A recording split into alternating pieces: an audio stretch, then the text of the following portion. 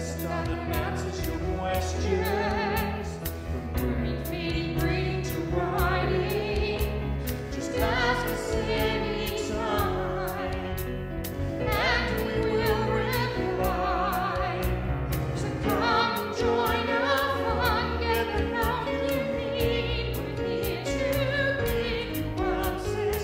Ebony Park, with you each week.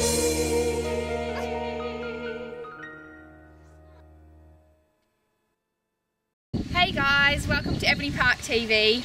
This week's question was about breeding and foaling, so I thought I'd bring along a couple of friends. This is Famka, one of our purebred mares, and this little guy over here is her foal that is about 5 or 6 days old, and he's by Ebony Park Europe.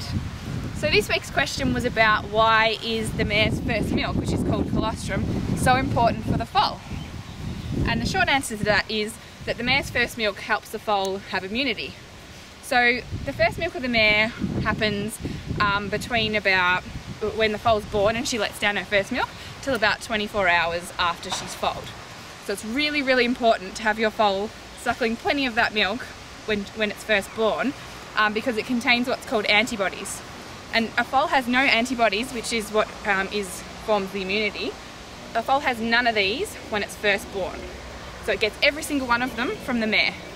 So until the foal's born, until it's about 3 months old, it relies on these first antibodies and for its immunity. So if it doesn't get this first milk, it can get really sick from even just the most basic things in the environment.